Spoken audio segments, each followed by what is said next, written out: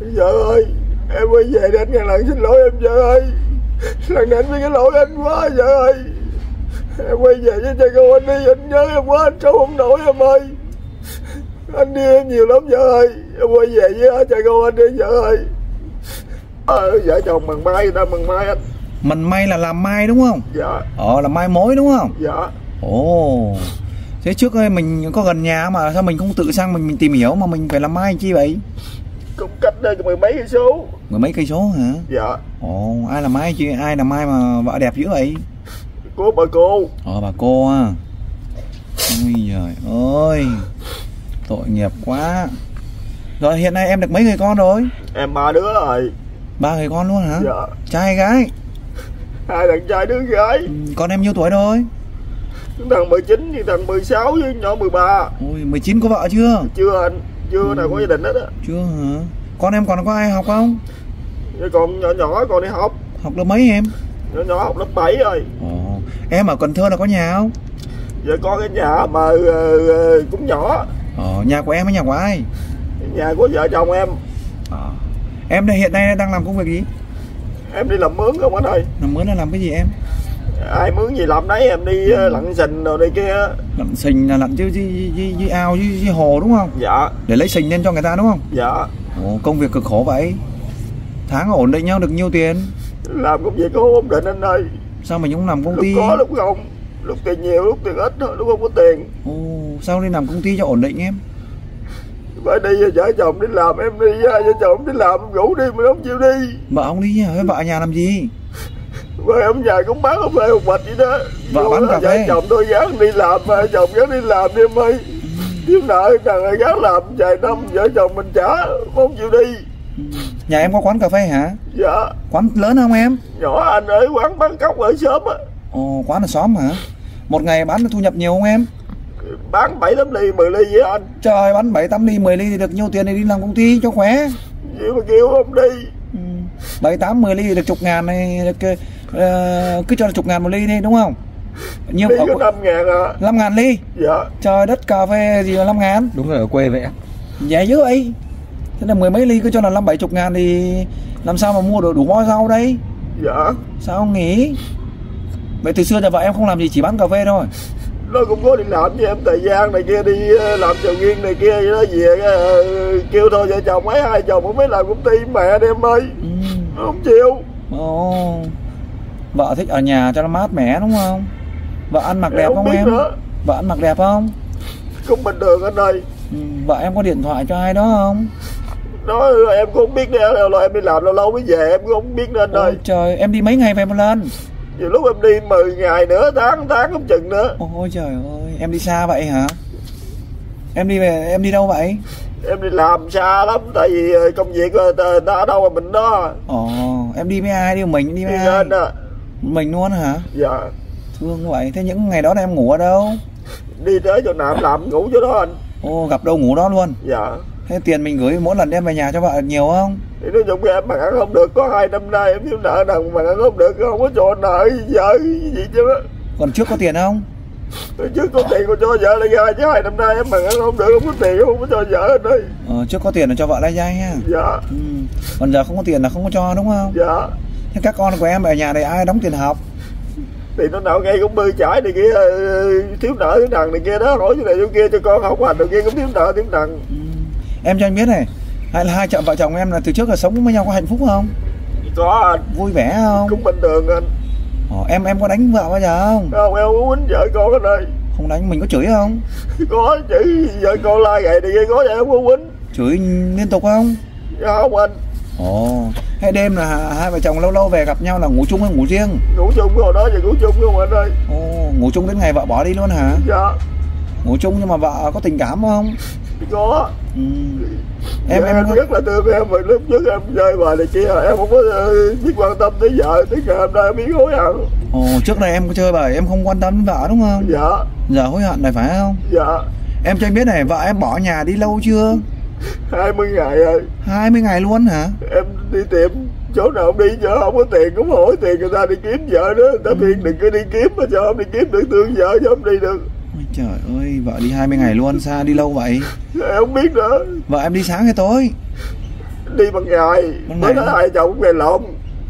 Đi qua bà vợ em mới kêu nó bị nói câu nói này, em mới nói nó nói giờ sáng lên trên giả thì giấy tao ly dị với mày nè, rồi em mới nói mày lên chém với giấy đi rồi đủ mày lên chém tới cắn cổ mày luôn. Ôi trời, em nói gì đó rồi bà vợ qua mới kêu đi về bển ở, rồi em thấy gì thôi em đi làm 2-3 ngày để vui chẳng em về.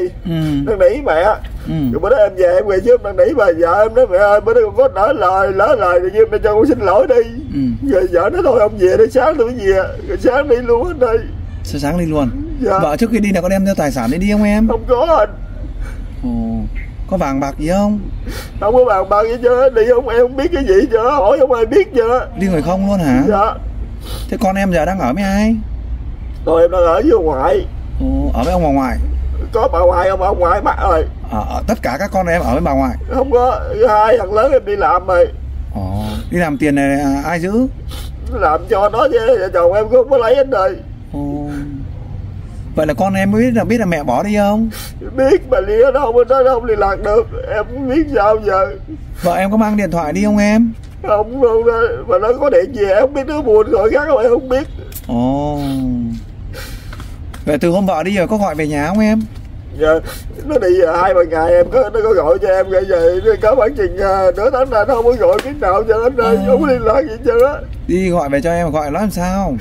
Nói thôi ông bằng đi, tôi bằng cái Tết tôi về mà cái gái giờ em không yên tâm nữa, không biết vợ con nó bằng cái gì. Em có tin tưởng là vợ đi Tết rồi sẽ cầm tiền về không?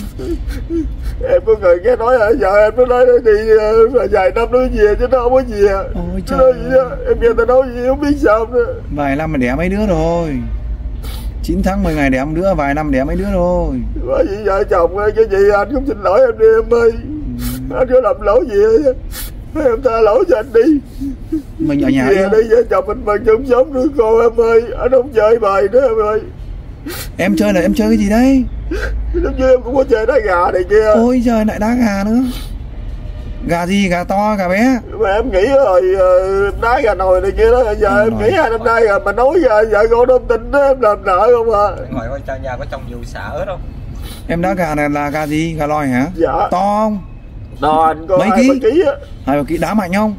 Đó anh lắm. Chẳng vài triệu à, mà em cái nó xui thua không à. Xui thua hả? Mình không có kinh nghiệm rồi. Dạ. Chơi người ta bịp không à. Trời ơi. Vậy là chơi toàn thua hả? Trận thua nhiều nhiêu em? 4-5 triệu anh. Mà thua bao nhiêu trận rồi? Thì ngày nào cũng chơi mấy năm liền với nó rồi thua không mà. Mình thế giờ mình ở nhà nuôi mấy con? Em dạy giờ không có nuôi con nào chứ không có chơi nữa, 2 năm nay không có chơi nữa. Nhưng mà trước mình nuôi để mình chơi đúng không? Hay mình mua? Mua con tay rồi về nuôi chơi anh. Mua nhiêu tiền con? Con triệu ngoài 2 triệu vậy đó. Ây da. Gà mắc chứ vậy. Anh tưởng gà 120.000 ký mà gà mắc chứ vậy. Dạ. Vậy là chắc cả triệu mấy, 2 triệu ký hả? Chứ mấy 2 triệu con nữa đó. Ô mắc chứ vậy, 500-700 ngàn ký. Dạ. Thế là không ăn trận nào luôn hả? Cũng có ăn có thua mà cái gái ăn á về xài bọng mua đồ trong gia đình này kia, tới chuyện thua thì nhà hỏi gì vợ con nó không biết nó đi. Chứ lại làm nợ gì không à. Thiếu nhiều không em? Có bán chừng 120-130 triệu anh. Giờ còn nhiêu nữa? Thì còn hồi đó em thiếu mấy trăm triệu đó em trả dần, giờ còn 120-130. Thế trả từ đi thôi, bây giờ mình không chơi nữa chưa? Dạ em nghĩ rồi em muốn chơi nữa, 2 năm nay không chơi nữa mà em nói vợ không tin. Nghỉ chơi lâu chơi không mà. Nghỉ chơi lâu chưa? Khiến chuyện này chuyện kia cái em có chuyện không lâm chơi gia đình có chuyện. Nhưng mà mình nói vợ không tin không biết sao nữa. Nhưng không ai tính chưa. Nhưng mà em đã nghỉ chơi chưa nhá? Em nghỉ rồi em không có chơi nữa. Em ngoài đá gà còn chơi gì nữa không? Cũng có chơi cái này kia mà thích không anh ơi. Trước là mình chơi bời đó, mình về bỏ bê vợ con đúng không? Dạ. Có bỏ bê vợ con không? Có. Về tối là mình mệt mỏi, mình thua thì mình mệt mỏi đúng không? Dạ. Thế là vợ có tâm sự gì không? Vợ có nói là bây giờ ông cứ chơi này tôi bỏ ông không? Cũng có nói mà đều có gái mình chơi rồi, mình đâu có nghĩ vợ chồng không nghĩ tới nông nổi này anh ơi. Mình cũng ham chơi đúng không? Dạ. Thế giờ em nghỉ mấy năm rồi? Em nghỉ mấy năm nay không có chơi bời nữa chứ. Bây giờ mình nghỉ, bây giờ vợ bỏ luôn thì có tiếc không? Tiếc chứ. Tiếc. Cũng do một tay em mình rồi. Làm cái nhà cửa tan nát gì em thì anh với em buồn lắm. Nhà cửa tan nát luôn hả? Em không biết sao giờ. Các con của em ấy có khuyên em là không đá gà nữa không? Cũng có. Sao em không nghỉ? Mà điều bởi vì đó mời chơi em không nghỉ, bởi vì mới ra nông nổi rồi nè. Mê chơi hả? Mê chơi, ví dụ người ta kiếm một tháng 50-70 triệu, người ta chơi 20-30 triệu thì còn được. Mình một tháng mình làm được có vài triệu, mà mỗi một trận là mình chơi 4-5 triệu này thì tiền đâu chịu nổi em. Thì bởi vì em làm nợ nằng rồi kia, vợ con nó buồn em cũng không có trách gì đó. Cái vợ cái chồng nó không hiểu cho em gì chứ. Thế bây giờ em thấy là chồng làm lại từ đầu rồi kia, hỏi ai chồng bây giờ em chỉ cần đó chứ vợ. Em thấy bây giờ này em sai em đúng. Em sai anh. Tội nghiệp quá. Ai gọi điện kìa, nghe đi. Nghe chứ mai hay vợ? Đàn em. Gọi đi. Alo. Chưa Chúc nữa. Chưa Chúc nó mới gọi. Chúc nó mới gọi. 3 cái không chơi. Rồi, bây giờ em gọi cho vợ em được không? Dạ không anh. Gọi đi xem nào. Em gọi để báo không à? Tắt số này hả? Dạ. Em có nghi ngờ là trong thời gian vừa rồi em không quan tâm vợ, bây giờ vợ bỏ đi theo bồ đấy không? Em cái đó em không biết đến đây. Vậy là vợ em từ trước là không làm ăn gì, từ nhà bán cả mấy ly cà phê lèo tèo ấy em cũng có đi làm với em rồi kia, chỗ này chỗ kia, mà đi là đi hai chồng cơ, mà giờ đi ra không liên lạc với em chứ. Giờ là đi một mình luôn. Sao nữa. Giờ lại có mình khác rồi. Giờ thương vợ chứ không em? Em thương vợ lắm luôn. Rồi bây giờ em đau, giờ em đi, giờ em đau lắm, đau luôn. Bây giờ vợ em nó thiện danh, chứ nếu quay về nó có làm lỗi gì em cũng tha cho nó chứ. Chứ em không có cần gì, em không có đòi hỏi gì chứ. Bây giờ chồng chung sống này kia, tới già rồi này kia được rồi. Bây giờ tuổi còn trẻ đúng không? Dạ. Vợ đi rồi, tội quá. Giờ những ngày qua là từ 20 ngày qua là vợ đi, em làm một mình, em suy nghĩ làm sao? Hối hận không? Hối hận chứ, không do lỗi là cho em anh ơi. Rồi hãy xin lỗi vợ đi, anh xin lỗi em ngàn lần. Giờ ơi, anh đâu biết nói gì giờ, thôi em về với anh, em xin lỗi em. Về đi, vợ chồng mình làm nuôi cô em ơi, chứ anh không có đòi hỏi, anh không có nghĩ, anh không có nói quá khứ em gì chứ. Em làm gì kệ, anh cứ bỏ qua chứ. Rồi em về với anh đi vợ ơi. Anh kiếm em rất giả quá, anh làm được á. Vài trăm ngày cũng phải đi kiếm em, vài trăm ngày cũng phải đi kiếm em nữa, chứ không kiếm em anh không yên tâm em ơi. Anh yêu em nhiều lắm, em đừng bỏ anh, đừng bỏ các con. Anh yêu em rất là nhiều vợ ơi. Em về với vợ chồng mình đi, đừng bỏ anh, đừng bỏ con em. Vợ về mình có hứa làm lại từ đầu không? Về em làm lại từ đầu, em không có chơi bời đến đây, lo lắng cho vợ con anh ơi. Về lần này là làm bao nhiêu đưa hết cho vợ nhé. Dạ. Được không? Được. Cố gắng chịu khó nhé. Dạ. Mỗi tháng này đi làm xa, mỗi tháng này đem 5-7 triệu về cho vợ được không? Được anh. Nếu ổn không? Cố gắng được không? Được. Cố gắng mỗi tháng đem về cho vợ 5-7 triệu vợ xài nhá. Dạ. Thì vợ sẽ yêu mình nhiều hơn. Ở đây là công lao mồ hôi của anh này. Đó, anh đưa cho vợ. Anh chỉ mong vợ yêu anh thôi. Nói đi. Mong điều đó là em không mong gì chứ. Vợ chồng sống hay kia hoài là hạnh phúc, là nuôi con gái này kia. Em không cần gì mà sống cao sang chứ. Mình hứa đi, xin lỗi vợ đi, hứa đi. Anh hứa với em là anh không bao anh đá gà nữa. Hứa đi. Giờ anh cũng biết mấy năm nay em đâu có chơi nữa đâu anh ơi. Rồi thì hứa với vợ đi. Thì anh nói nếu mà em về đây làm lại đi, vợ chồng mình làm nuôi con, anh đâu có chơi bời nữa em ơi. Nếu chơi lần nữa là thấy lần nữa giờ em tôi anh bỏ anh không buồn, không có vui, không có buồn nữa. Nếu mà vợ đi chơi một lần nữa mà vợ hoặc là vợ nhìn thấy hoặc có bằng chứng là vợ bỏ luôn nhé. Dạ. Đồng ý không? Dạ. Đó. Giơ tay lên xin thề với vợ đi. Anh xin thề là đến không chơi nữa vợ ơi, em quay về đi vợ ơi. Anh kiếm em rất giả quá. Anh cứ hoài cái buổi phải đi kiếm em nữa mà em kia. Em nỡ không đợi, không có liên lạc gì với anh chứ, không cho anh biết vợ ơi. Anh nhớ em nhiều lắm, anh không bỏ em được. Em đừng bỏ anh.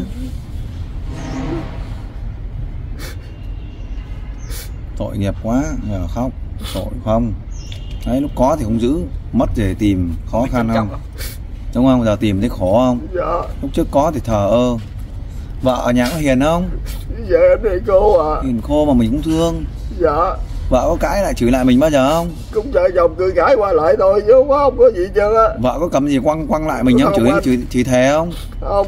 Thế mà ông thương vợ đi, để vợ đi luôn rồi, giờ ông khác hốt mất thì sao? Tội không? Vợ nhìn đẹp mà, dễ thương. Đó. Thế không biết trân trọng. Thế bây giờ là em về em tính làm cái gì đây? Làm công việc gì? Em giờ nói thật với em không có biết giờ em đâu, chứ không có làm nổi anh ơi. Mình cứ phải kiếm công việc làm để kiếm tiền đã. Chứ giờ em làm cái gì em có suy nghĩ gì, giờ em giờ đâu biết làm cái gì đó ở đâu, em không có biết vợ chồng mà kiểu đó sao em làm nổi, em không có làm nổi gì chứ. 20 đêm qua em có ngủ đâu không?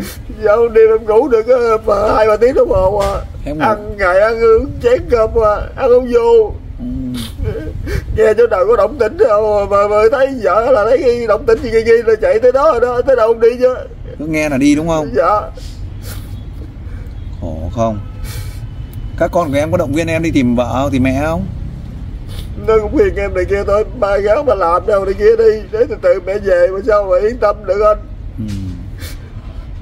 Mà em không thương vợ em thì em bỏ qua được, còn này em thương quá thương rồi, giờ em không biết sao giờ. Nhiều lúc nằm đêm em nói anh ơi, không mình nên vậy đó. Vợ nó đâu biết đâu.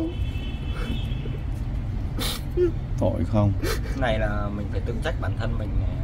Thì anh biết là em khổ, em làm khổ vợ con, em chơi mà làm khổ vợ con, chứ không phải là do đại lỗi vợ con, cái này lỗi cho em. Mình nhận lỗi về mình đúng không? Dạ. Nhưng mà đúng như vậy không? Dạ đúng. Nhưng mà khẳng định từ trước là đánh vợ trận nào chưa? Chưa. Đó giờ quýnh vợ có một tay không à. Sống em mấy năm quýnh có một tay rồi chứ em phải người ta mà vũ mua quýnh vợ quýnh con.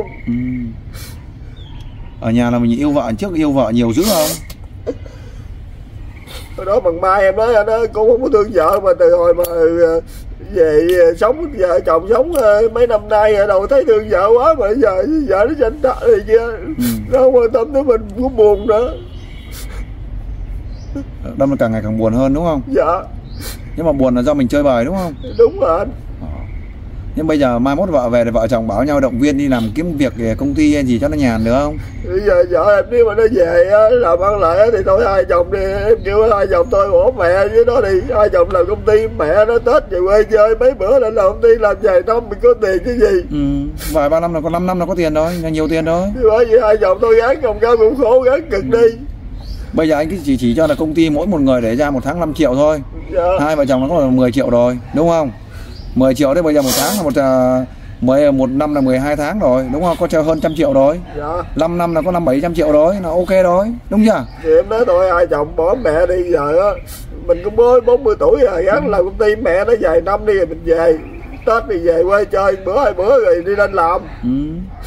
Em nhớ cái tội chứ em thì cho em không có nói mà có phải có vợ làm biến làm nhát gì hết gì. Thế vợ bây giờ mình nấu cơm cho vợ về và nấu cơm cho vợ ăn, những ngày đi làm về mệt nấu cơm cho vợ ăn thì liệu chịu không? Cái đó mà vợ chồng bình thường anh ơi. Trước mình có giặt quần áo cho vợ bao giờ không? Cũng có. Nhưng mà vợ giặt nhiều đúng không? Dạ. Vợ có than phiền là ông ăn mặc nhiều quần đồ không? Dạ không. Không mà. Vậy có bây giờ em mua đồ quần áo tặng vợ bao giờ chưa? Mua gì tặng vợ không? Có. Những hôm mà đá gà mà thắng mình có mua gì về ngon hay mua gì tặng vợ không? Em mà nói thiệt chứ em quay lên này em nói thiệt con chứ giờ em có thấy em cũng nói cho thật lòng em mà có tiền cho mình là vợ con em mua đồ con vợ con, không phải em ăn cái gì là vợ con ăn nấy đó, chứ không phải em ăn mà em không mua cho vợ con. Đấy, thuận vợ thuận chồng mà tát biển Đông cũng cạn rồi, bây giờ này tư tưởng không thông này, bình tông cũng lỗi em này. đi ra ngoài em thấy cái món gì mà con cũng mua vật lạ, con này kia em cũng mua cho vợ con ăn nữa cho biết người ta, bạn giờ cũng mua nữa. Mắc cái nào cũng mua đúng không? Dạ. Thương vợ thương ngoài con. trời không tiền nó chỉ có tiền cho mình là cả đâu mua cho vợ cho con ăn. Mình hứa là sẽ thay đổi đúng không? Dạ. Hứa lớn lên, anh xin lỗi em, anh biết anh sai rồi. Kiếm vợ giùm ở đâu điện dội giùm. Về chồng về làm lại từ đầu mà con ơi. Nó là anh yêu em lắm, anh không bỏ em được, anh không xa em được. Anh giận quá yêu em ơi, Nguyên ơi, anh rồi giờ nó biết sao giờ đó. Anh đau quá. Em 72 kg mà giờ còn có 64 kg đó, rồi gọi vợ đi tới giờ đó. Mất chục ký luôn à? Dạ. Trời ơi. 72 kg mà giờ còn có con này. Mất hết thịt rồi. Tội nghiệp quá. Nhìn tướng mạo thì ngon lành cành đào đây. Mỗi tội là hơi cờ bạc tí xíu thôi, nhưng mà giờ thôi rồi. Nói chung là mình biết dừng chân là được rồi nhá. Dạ. Không muộn, bởi tuổi này thì nói chung là cũng còn khá trẻ. Còn có thể là làm lại được rất nhiều. Cố gắng đi nhá. Mình không chơi đó. Nhìn như vậy là phớt lờ rồi mình khỏi chơi, đúng không? Dạ. Mình chơi thì bây giờ hôm nay mình ăn thì mai mình sẽ thua, đúng không? Cuối cùng là mất hết. Bây giờ thì cái gia đình quan trọng chứ không có chơi bời quan trọng nữa chứ. Gia đình em quan trọng thôi. Trước khi mình đá gà thì các bạn là bè đông không? Cũng đông anh. Bây giờ thấy vợ đi rồi xong kêu các bạn tìm vợ tôi đá gà với các ông, mà bây giờ vợ tôi bỏ tôi rồi. Nói như vậy. Nói đi. Tôi xin các ông, lần sau rồi các ông đừng gạ tôi đánh bài nữa, là đá gà nữa. Nói đi. Rồi cái chuyện anh em chơi bời mà đâu có ai gạt ai đâu, nói chuyện chi. Không ai gạt ai đúng không? Đúng rồi. Bởi vì con nào đá là hên thì thắng đúng không? Dạ. Mình đá mình có lắp cửa sắt không? Dạ có. Úi giờ, cửa sắt không? Bén không? Mài bén không? Bén anh. Thôi giờ không chơi nữa nhé. Dạ. Bỏ đi, giã từ đi. Bạn bè chơi mà ai cũng có cái ý gì chơi về đâu, mình đâu có trách người ta mà gạt bọng với mình đâu mà lên nói. Nhưng mà cũng có hôm được không thua đúng không? Dạ. Lúc ăn lúc thua. Tội nghiệp. Thôi không chơi nữa đi nhá. Dạ. Không gà vịt gì nữa. Ví dụ thích thì nuôi vài con chơi thôi, nuôi chơi thôi. Lâu lâu ngắm. Em quay về đi, em muốn gì cũng được hết trơn em ơi. Anh nhớ em quá à. Em quay về gặp anh đi, vợ chồng mình nào đó, vợ chồng mình đi chỗ này chỗ kia bằng ăn mẹ đó em ơi. Anh chán quá, không nghe em cho anh sống không nổi quá. Bây giờ là nếu vợ về là mình sẽ rời xa chỗ đấy ra, đúng không? Dạ. Rời xa cái môi trường gà vịt ra nhé.